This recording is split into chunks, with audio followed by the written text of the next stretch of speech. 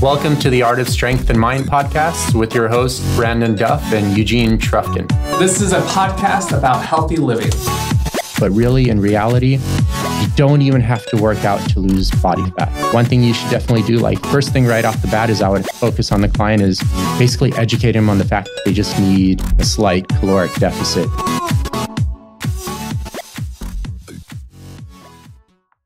So today's episode, we were the guests and we were interviewing each other. What did you think of the very first podcast?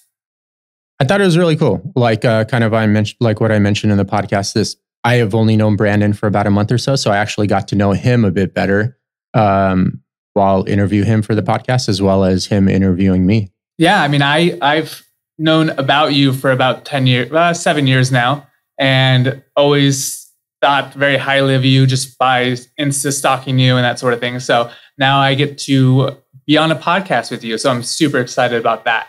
And I hope you guys enjoy it. And this is our first podcast. Eugene, welcome to the Art of Strength and Mind. This is our first podcast and I'm very excited about it. What about you? Yeah, me too, man. You welcome as well. It's your podcast as well. Both. Yeah, definitely. It's our podcast. Yeah. So we are in the Art of Strength, which is a gym in Irvine. And I train out of this gym, but you train, where do you train? I actually train at a gym, maybe like a block away, called Next Level Fitness at the moment. Okay. Yeah, so it's in Irvine, California as well. So very close to here. Yep. Cool. And why did you get into training? It's been one of my very high core values from day one. So I was even my dad was like a huge wrestler in Bulgaria, and I was even lifting weights with him at 5 years old, going to the gym and working out. So I played hockey for a very long time, and then I got into lifting weights, and then basically my mom wouldn't buy me supplements, when I was 16, 17, 18. She's like, oh, that stuff is going to give you cancer. And who knows, maybe she's right. Yeah. But basically I try to go get a job. So I tried to go get a job at Ace Hardware in Irvine to be a cashier. And I was I think 17 or maybe turning 18 at the time. And I think 2 days later, I was working out at 24 Hour Fitness, right off Culver. And then one of the managers at the time comes up and he's like, hey man, I checked your gym check-in record and it shows you checked in 470 times last year or something. And we're looking for trainers, and we would kind of pay for this certification program. And then you can just be a trainer at this gym, and we just need you to be here part-time.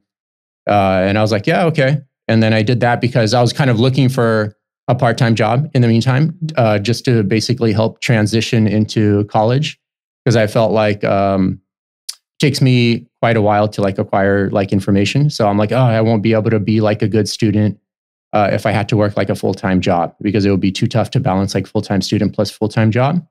So it was a good opportunity. And then I started being a trainer from there. And then I think I've been doing it already for I think 12 or 13 years already. So kind of stopped counting after a certain point.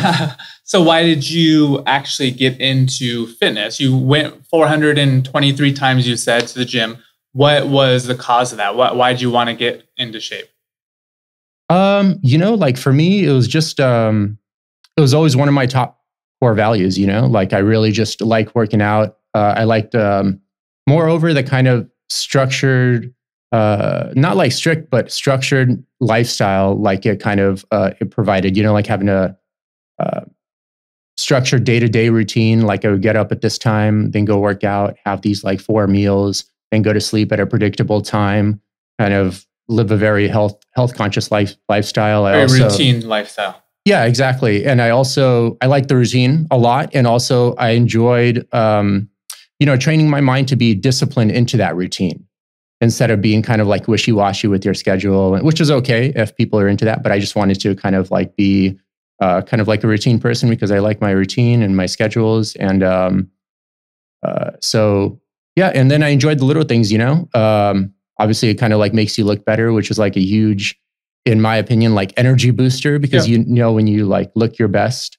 like you feel your best too, Definitely. instead of like waking up and then you know you look shitty and then you kind of proceed throughout the day and just everything is kind of worse than it should be, you know? So yeah, I just kind of just like it for its the unconditional sake of just liking it. I like how it makes you feel. And I feel like I structured pretty much my whole entire like schedule or goals in life to kind of facilitate that that workout routine and that health conscious lifestyle of eating like organic food, sleeping at the appropriate times, kind of hanging out with people with a similar mindset, all that stuff. So, and did you have any challenges while coming into that healthy lifestyle? Was there anything that you had to overcome? I feel since I did it, since my dad got me into it at such a young age, it was like very gradual, and I didn't feel like I had to change dramatically because I was kind of like born into that environment as well. So for me, it also came naturally. Like I never really liked drinking or like doing drugs, for instance. And also I tend to be fairly like antisocial. A lot of people get a lot of energy from socializing, but my energy just kind of goes like downhill really quick. And it takes a lot of energy for me to socialize with people. So, and I feel with the health conscious lifestyle, I think like being too social could be a roadblock for like a lot of people, you know, like when you go out and eat, it's tough to kind of eat well. Like even if you're going to like high-end restaurants, I mean, sure, you can order like wild-caught sockeye salmon, but then they're cooking it in industrial oils or even industrial oil, like genetically modified oils, you know, so you think you're eating like a really high quality food, but because those oils kind of seep into that food, I mean, it's also like unhealthy. It makes it unhealthy that way. Definitely. I mean, we don't know what's going in there versus if you cook it at home, right? Yeah, exactly. So I feel it was harder to not live that lifestyle for me than it was to live that lifestyle. I felt it was just like very naturally inclined just to do that, you know, study a lot on psychology because, as you know, the mind is connected to the body. They kind of should be viewed as one unit, in my opinion. So kind of like. When did you come to that conclusion that the mind and body are kind of connected? I mean, yeah, I think that's totally true. That's 100% true. I preach that to all my clients. But when did you figure that was kind of the aha moment for you? I would say, honestly, it's one of those things where I just kind of naturally got off the bat. I could already tell like, oh, if you kind of like aren't focused in the gym or don't know how to like focus your like intent, like for instance, like not be on your phone in the gym or not look at the TV screen, but instead like in between sets, even little minutia details, like, you know, like you do your set and then you focus mentally on how your next set is going to be while you're resting for that next set. Visualization. Yeah, those little kind of mental tricks. And that requires like a tremendous amount of focus, you know, to not be distracted by external stimuli. Yep. Even today, it's like more distracting than ever with like cell phones and TVs. Exactly, cell phones and TVs. The community that gyms build. Yeah, and just, so I kind of forgot your question. I kind of go off on tangents, but. No, it was, you were right on track about how the mind and body are connected and how we feel that. When did you have that epiphany? Yeah. Okay. So, and you said you've always had that epiphany, and that that's kind of been your mindset since a very young age. Exactly. Yeah. Because I mean, you have to, I guess, look at the skeletal frame. You know, like what do bones do? They just kind of hang there. Yeah. And then how do they move? They move with muscle. But what moves the muscle? The mind. You know. So obviously, if you have kind of like a weak mind, or not necessarily a weak mind, you might be strong in other points, but mind that's not really focused on the goals of like, for instance, like we talked about, like intense workouts, just to be very specific, then the workouts aren't going to be intense. It's as simple as that, you know? So exactly. Yeah. And for someone, say one of our listeners who maybe never had that mind muscle connection that you've been kind of blessed with, is there some kind of plan that you've created for your clients that kind of help them build that connection, or how does that work? Yeah, I mean, in terms of the mind-muscle connection, I mean, in the gym, you can kind of instruct the client of how to focus more. If you feel it's a, client-by-client basis, if you feel like the client's like very distracted in the gym, that's something you'd want to kind of gradually coach them on, and coach them not necessarily of telling them what to do, but telling them the benefits of learning to be more focused and kind of taking a few steps. Like, for instance, I'm big into not letting my clients have their phone, like while we work out. And then if they're kind of tend to kind of space out in between sets, I always kind of try to reinforce that they should be kind of like focusing on their next set and stuff of this sort. But at the end of the day, all that stuff comes naturally as long as it's a core like value and core priority in the person's life, and as long as it's kind of like in tune with the bigger picture in their life. You know, like what are they trying to what are they trying to accomplish in life? What's their purpose, meaning, legacy in life? And I always kind of stress, like sometimes people are like, oh, I'm just not into health and fitness. I'm just not into like working out in the gym or eating organic food or stuff of that sort. And I'm into, let's just say, like computer programming or doing startups or just working at some other place.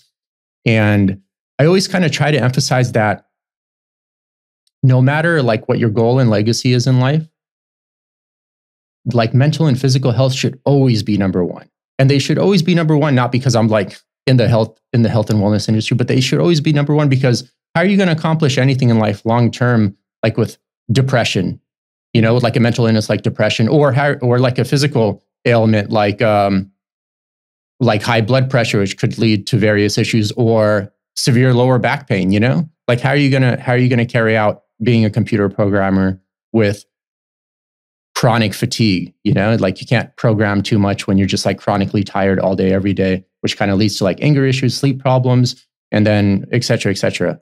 So that's why I feel like no matter what you do in life, like mental and physical health should always be number one all the time. Totally. And what have you, through all this, you've been doing it, like you said, for 10 years and you're an expert at this. What is your legacy? What are you hoping to accomplish? And what was your transformation? My transformation in a sense of where you have been as a child, where you were at 5, and how much have you grown since then? Well, I think weight-wise, like quite a bit. I don't forget how much I weighed when I was like 5. A kid, but I'm pretty sure probably a little bit less than I weigh now. In terms of like overarching legacy, one thing I try to do is basically live by, I mentioned this like many times, but live by like my set of core values. So my set of core values, and I let that kind of dictate my legacy in life. So my set of core values are, like I see them as like a blueprint of whether I'm headed in the right direction or in the wrong direction, or whether I'm staying stagnant in any direction. So like my core values would be, for instance, have enough time to work out. Like I mentioned, I really like to work out. So I don't like to feel rushed during the workout. Feel like at times when I got too busy with clients, like having an overwhelming amount of clients, then I would have these short 1-hour lunch breaks, and then you have to like rush through your workout and quickly eat something, maybe shower afterwards. And it increases your anxiety. It's not pleasant to do that. So to be more aligned with those core values, I kind of cancel it out a few clients. And typically I actually work out in the morning now, but when I did work out midday, I would cancel kind of like a client midday. So I would have a 2-hour lunch break, and that would give me, and I didn't have to drive to the gym because I was at the gym already. So that would give me enough time to get my workout in like thoroughly and enjoy it without feeling rushed or anything. The next core value would be just having basically like enough time to continue education, to continue to read. So what I did was basically I set up my schedule where I basically work like Monday, Wednesday, Friday, and Saturday.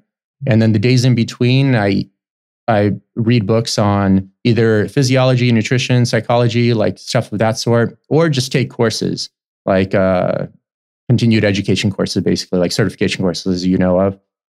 So that's huge because it helps keep novelty in my work and helps me bring a better service to the clients as well. Fun. And the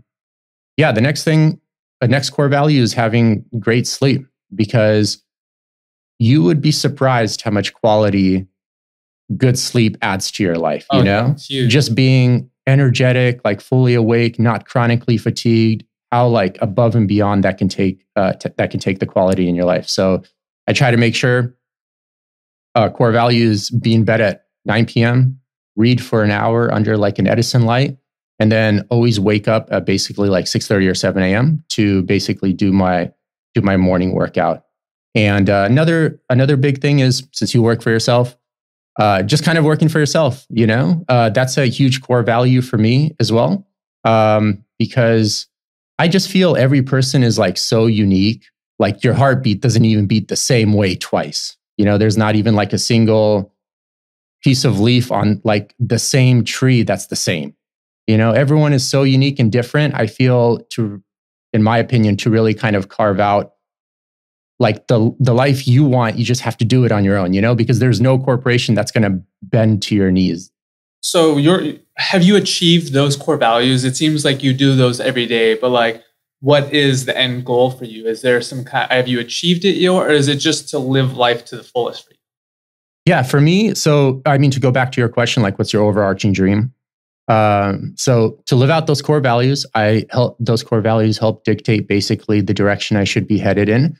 And the overarching dream is I basically just want to kind of gain mastery in my craft. That's huge, to be able to thoroughly kind of help a person from the different vantage points of their health and wellness goals. Like for instance, their spiritual health, emotional health, through nutrition, through working out, all those variables. So, and through those variables and through those coaching techniques that you've developed, you are able to help people get to where they want to be faster than they could on their own. Yeah, exactly. And moreover, I guess it's important to emphasize, like, create lasting change as well. Because, yeah. So for instance, I think later they're exactly back to where they were, so there's no great lasting change in like the client with the current model. Yeah. That's important. I mean, that's what we try to achieve for all of our clients. Is we don't want to see them day after day for years and years. We want them to learn what we know and then have them take what we've taught them and use it for the rest of their lives. Yeah. And what many listeners don't know is I actually met Brandon like a month ago. So I was always interested, like, how long have you been doing this for anyway? So I guess I'll give you my little backstory. So I have been training for about 10 years now. In high school, I played sports, but I wasn't really a big guy or small guy. I was just kind of normal. And but I always excelled at sports, but I always thought fitness was very important, kind of like you. And I got into training. I went to a local LA Fitness and I said, hey, what's the requirements to work here?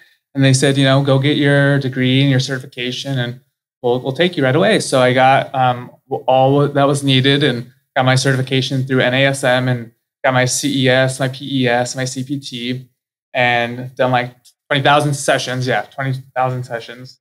That's a lot of sessions. Yeah. And, that's a lot of rep counting. Yeah, it is. And timing and all that fun stuff. Yeah. So I got into it because I didn't want to have I saw like my family and friends and mostly like my grandparents and how bad their posture was. And they sat at desk jobs and did all that. So I didn't want to have that horrible posture and just didn't want to be at a desk job all my life. So I found that fitness was a good way to alleviate that. So I got into fitness really looking for, one, to make sure that I wasn't at a desk job and make sure my health was important and I was taking care of my body because I was actively moving all the time. But not only that, but I felt that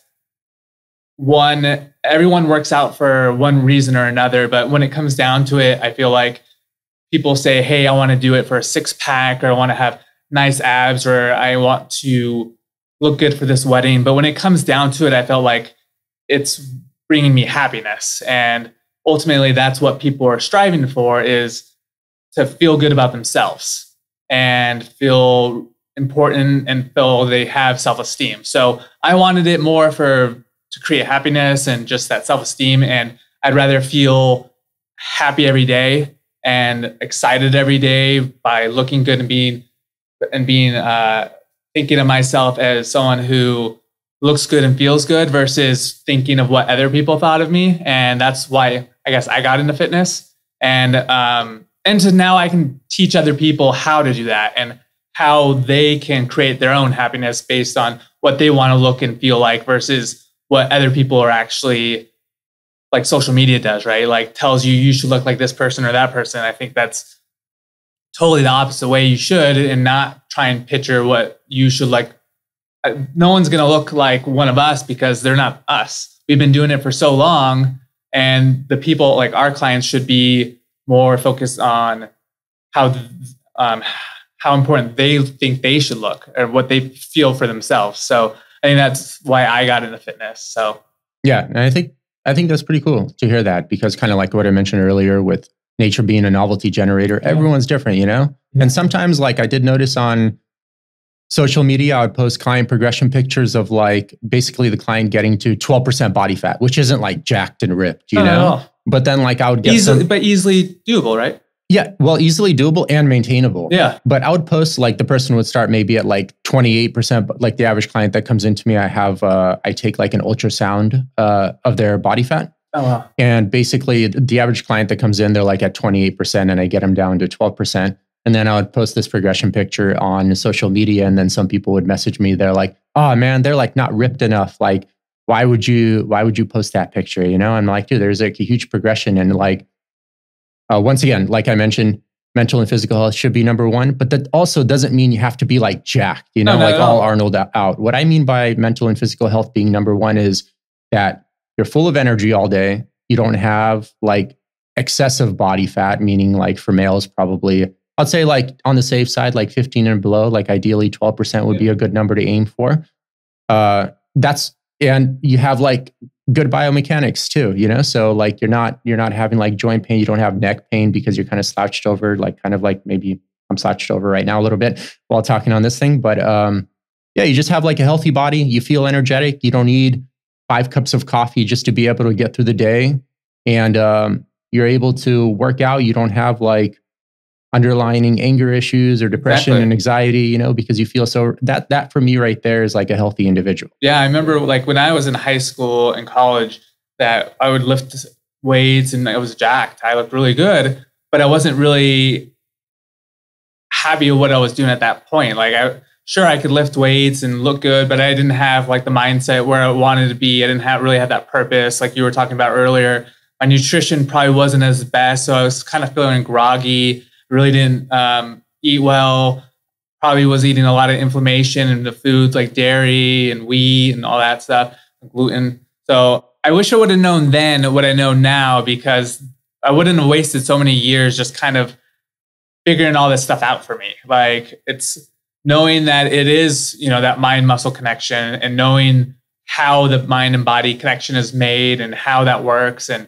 how nutrition plays a huge importance and how the mindset and confidence and self-esteem and how social media plays deterrence and toxicity on our daily lives. So yeah, I mean, there's definitely a lot of learning that has gone over the course of both of our lives in training.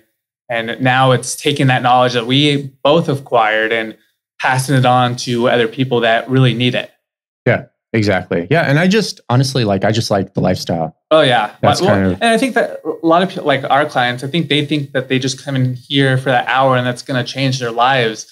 And really it's the other 23 hours in the day that's really going to change their lives. Yeah, exactly. And I always try to stress, like I mainly focus on fat loss. So basically what I try to kind of like really educate clients on and really focus a lot of their attention is not working out. So as weird as that sounds, being like a trainer really weird. Where you spend a lot of time in the gym with clients, I try to kind of like really educate them on the fact that fat gain is a symptom of poor lifestyle and nutritional choices. Okay. It's not a symptom of basically not working out enough. I mean, that could be like a small part of it.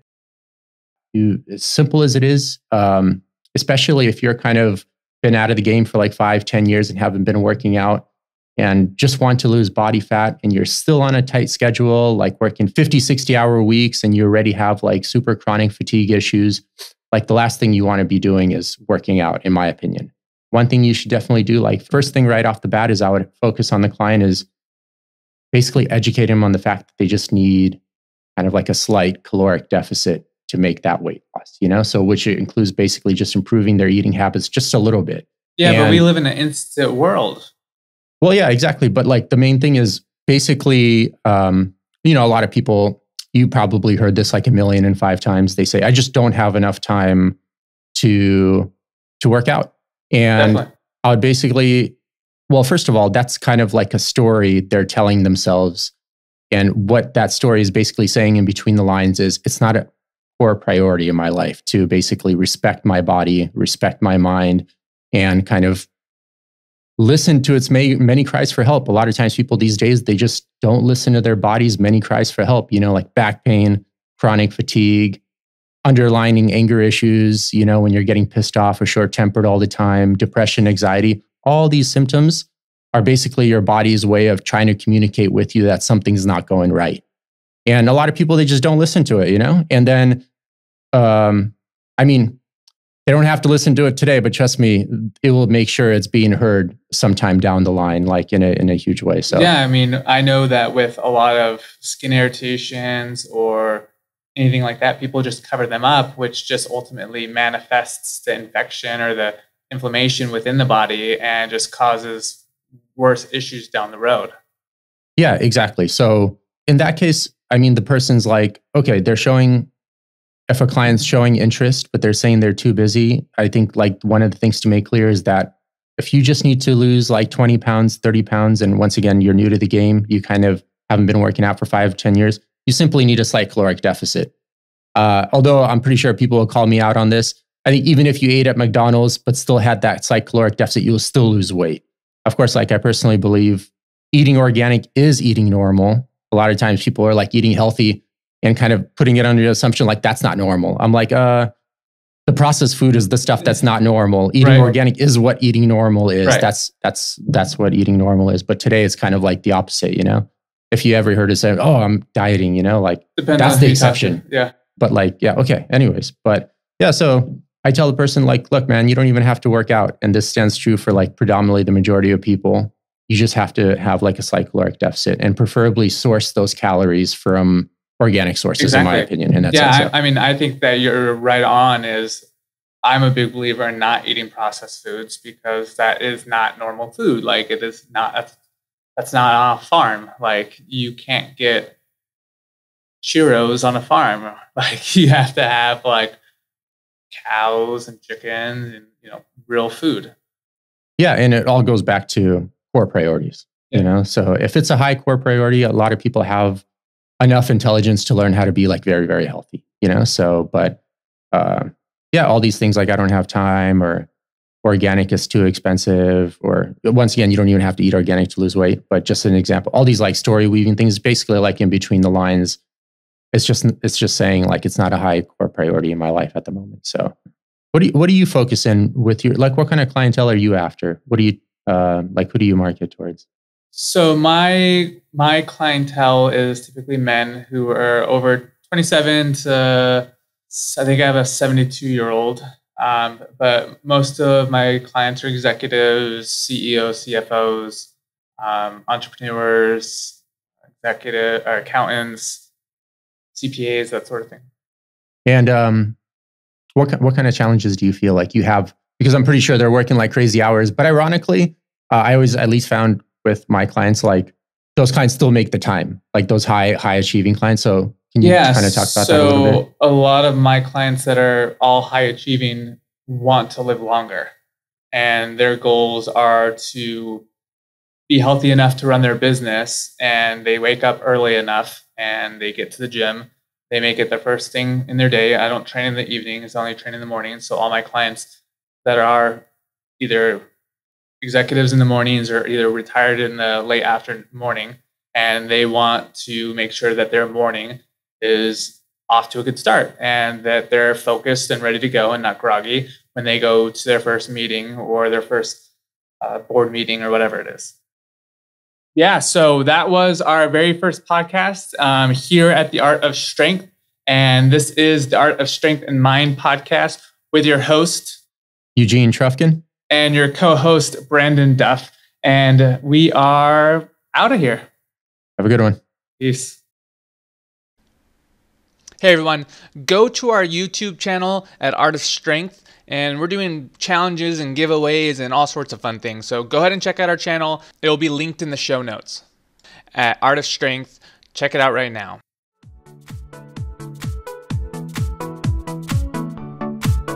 If you like our content and you want to have more of it, send us an email. It'll be in the show notes, and tell us what you want to hear about. If you want the most recent updates from us and you enjoyed this show, please subscribe.